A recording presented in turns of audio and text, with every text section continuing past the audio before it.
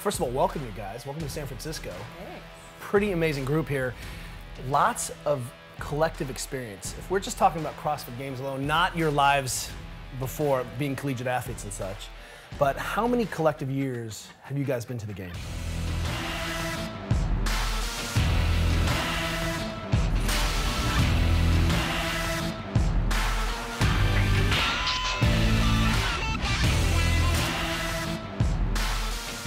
This is my 7th year.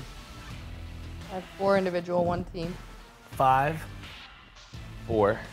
And you're 17 years old, so you started when you were 12. Exactly. Yeah. 9. 9. So what's happened, I think one of the things that we can frame this conversation about is that 5 years.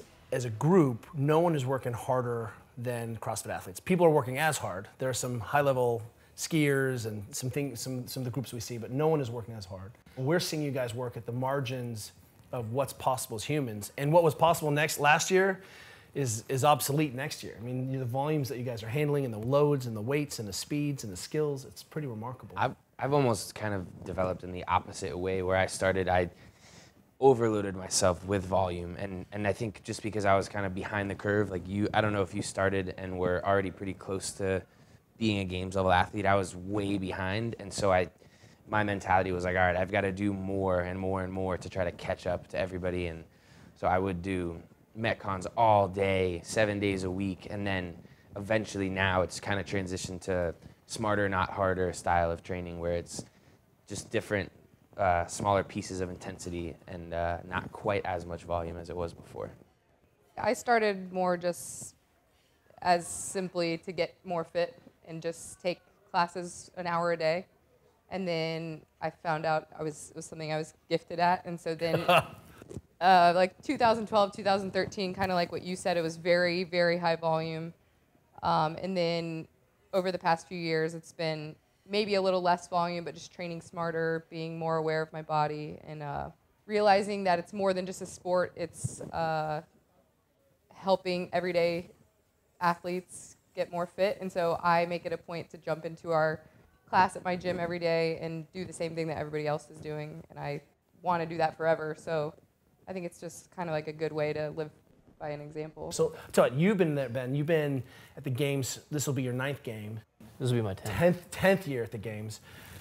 What are the big shifts in your brain over the last 10 years?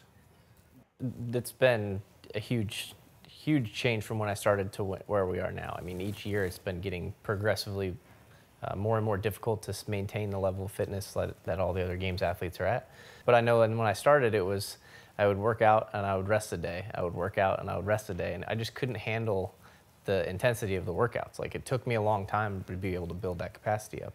And now we're working out 3-4 times a day consistently, taking one rest day a week. From the outside, when I turn on the games, I'm blown away. And I know the strongest men and strongest women on the planet. I know the fittest people on the planet, and yet I watch what you guys do, and I'm like, these people are mutants. I don't have any relationship, right? But I recognize the truth of that. But how has it evolved? I think we're getting fitter, so they're having to come up with more complex, heavier, harder, faster tests. But that's also like challenging us to be better, and is making what we do each and every day better. I mean, I'm twice the athlete I was 3 years ago, 2 years ago. The amount of things that we have to be better at every year involves everything. From running to swimming to gymnastics movements to, okay, we're throwing a dumbbell this year, so it's all, completely whole new set of movements that you hadn't been practicing before. When we started this thing, I didn't know anyone who could snatch 300. And now it seems like if you can't snatch 275, which is freakish. In fact, I love going to these strength and conditioning symposiums, and I talk to a lot of strength coaches, and they, they kind of poo-poo sometimes of my fitness, and I'm like, well, hey, this guy just ran a 10K and then snatched 275. Like, how are you guys doing that? The running thing is one thing that stands out to me, because in 2014, I think, it seemed like the group of, mostly I just remember the men on the triple three? It didn't seem like the running was that impressive. Like, everybody kind of ran relatively slow. There were some people that obviously did great, but it just wasn't an aggressive run pace. And this year, the 2 running events that we had, I was blown away by. I think, what was it? What did we run? Like a 5:40 mile to the water, something like that. I and remember. you guys paced the women. You guys ran way too fast. Oh, for sure. And everybody blew up in the water. For sure. I ran a slow first half Yeah. and then finished second overall. And it all was the like, women, all the I was women like, you got guys to are run going into way the too men in the fast. water. Stop going so fast. Yeah. Have you guys been like this your whole lives? So when I, for example, compare myself to the athlete cohort, my desire to train is like 90th percentile. Like I'm always down to be like, let's do it. Like what are we doing? Or, you know, like, oh, it's a new game, a new sport, let's go, right? Are you guys like that too? Yes. Yeah. Yes. I felt like, Especially these guys. I felt like growing up, I loved the sports that I played, but I loved training for them. And it's like kind of weird because I was very good at the sports that I played because I worked hard, not just because I was like naturally gifted. I mean, I was talented, but I felt like I had to work really, really hard to be that guy on that team. And I felt like out of all the things that I did, if you look at all the sports that I played growing up, and then you counted exercise and training as one of those sports, that was my best sport.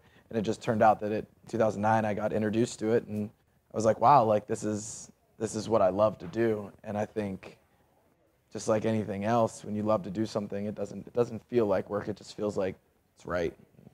The people who are going to want to hear this are struggling to be moms and dads. We see you guys train and compete, and we're like, I want that. I need those abs and those quads.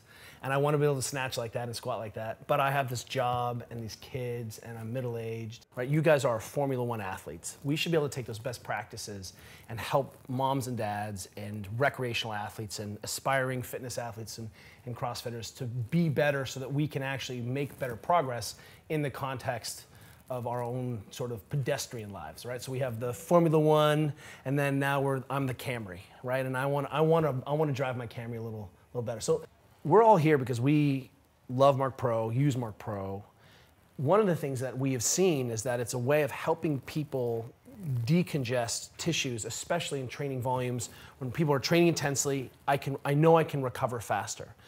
But we've also figured out that we can handle more volumes. Has there been experience that you can handle more volumes if you focus on first principles like decongesting and movement?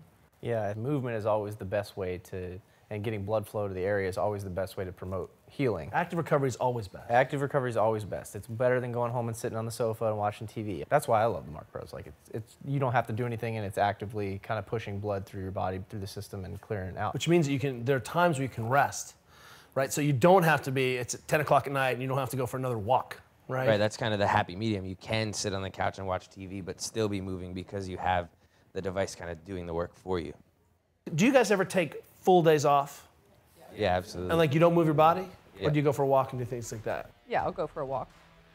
I just go about my Yeah, I'll do daily nothing life. consciously. How many of you guys work in a gym all day? I mean, yeah, I'll coach classes. So you're on your feet all day I'll moving demo around. some moving. Demo some I'm movement. moving. I'm not laying in I guess bed. I never have a completely sedentary day. I think we're all moving around. Plus, You're all moving around. I don't think we have days where we just sit. So Sundays, I sometimes lay around Sundays and watch Netflix. And, I think But that's do you good for feel better? Yeah, I mean, do you feel better? I always feel better when I'm moving. I do feel better when I'm moving. Like even if I just get up and go for a walk.